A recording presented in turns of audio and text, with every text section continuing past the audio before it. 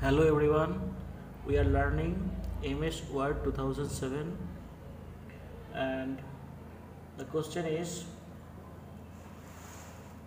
to move the insertion point to the beginning or end of the document. So how to move the insertion point to the beginning or end of the document?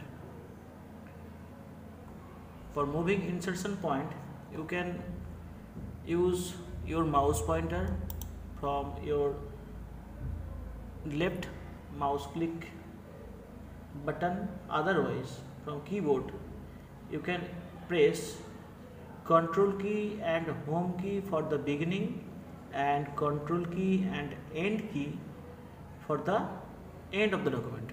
So the cursor is now at the beginning point, so I am pressing control key and end key for the end of the document.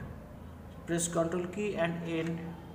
This is the end of the document, and again control key and home key from the keyboard for the beginning position.